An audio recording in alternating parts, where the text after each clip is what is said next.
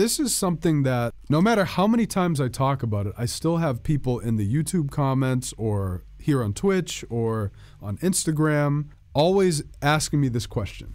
And part of it is because I wear these headphones on every stream. I'm not endorsed by them, unfortunately, but I just really happen to like these headphones. People ask, what headphones do I use? I use Focal Ear headphones. Now, the reason I use these headphones is because SonarWorks gave them a really high review, and I happened to be looking for new headphones, and I wanted something that translated well with SonarWorks software. So I saw these headphones, they were like $400 something.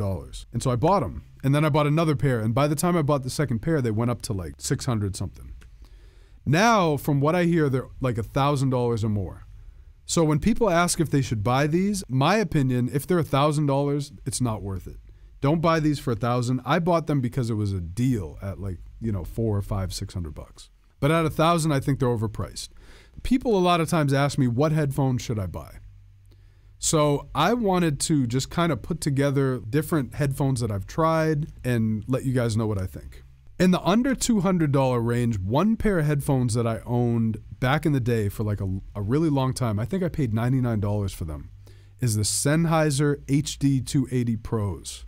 For $100, it definitely was good for me for the time I was using them. I've outgrown them and I could never mix on them now. But for $100, if you want something to either record vocals, tracking, the HD 280 Pros are decent. For under $200, one pair that I can actually recommend is the Beyerdynamic DT770s. SonarWorks recommends them too. I trust SonarWorks, and because I've heard a lot of good things, I recommend the DT770s for under $200. For under $600, you can get into some good open back headphones. The HD 600 and 650s by Sennheiser. I've heard a lot of good things about those. SonarWorks also gives them a really high review. The Sennheiser HD 600 and 650s are good. As far as higher end headphones, these are really good. I recommend them. If you can get them for like $600, maybe $650, I think they're good. They're open back headphones. They're called the Focal Ear, and they pair really well with SonarWorks. Also, if you want to go high end, the Focal Clear Pros are ones that I really like. Similar to these, maybe marginally better,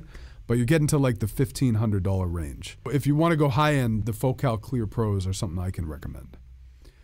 Now, a lot of people also ask, okay, should I get an open back pair of headphones or should I get a closed back pair of headphones? Basically, if you work in a place that's noisy, you want closed back headphones, because closed back headphones are going to isolate the room. They're going to isolate all the sounds going on around you. Open back headphones like these, I can hear everything going on around me. I could be bumping music, and if someone's talking to me in the room, I can hear right through the music. Open back headphones have a more open sound.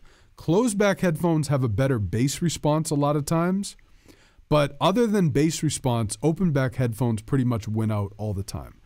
Generally, open back headphones are going to sound more natural, more open. Closed back headphones won't be as natural, but it's going to have a better bass response. So that's kind of a difference between open and closed back headphones. Another pair of headphones I owned, I think they were $300, which I absolutely loved, but there was one flaw with them where I can never recommend them. They're called Focal Spirit Pro headphones.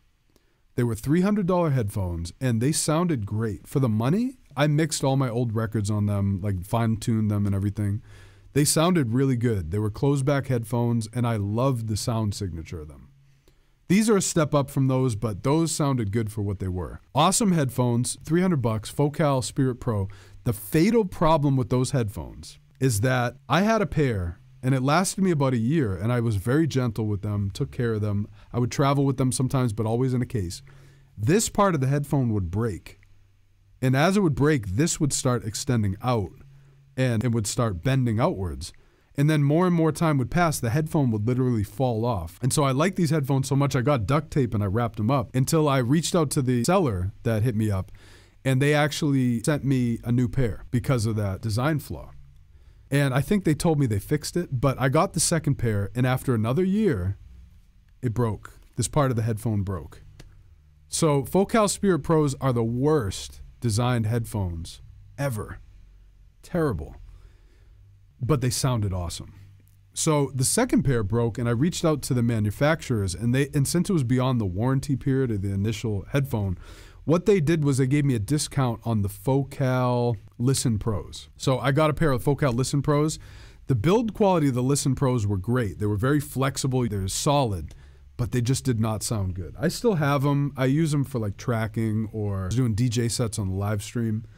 They're cool. For $200 headphones, I guess they're fine. I actually like my AirPods Max better than them to my ears. The Focal Listen Pros sound very bright and sharp, but once I got these Focal Ears, I really love these.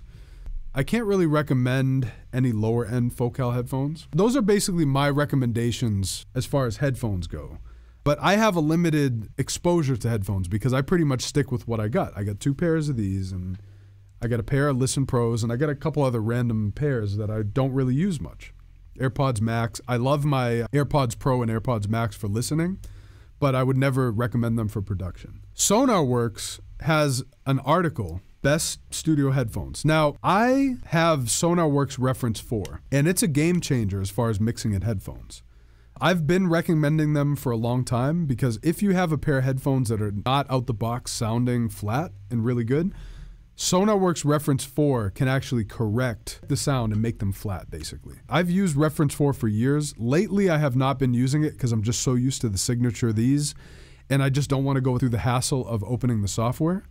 But if I was using another pair of headphones that didn't already sound pretty flat, I would definitely recommend SonarWorks. So this is what they recommend. They talk about closed versus open back, same thing as I pretty much said. They have suggestions for both open back and closed back in different price ranges. Open back, at the lower end, they're recommending for the $75 pair Philips SHP 9500s.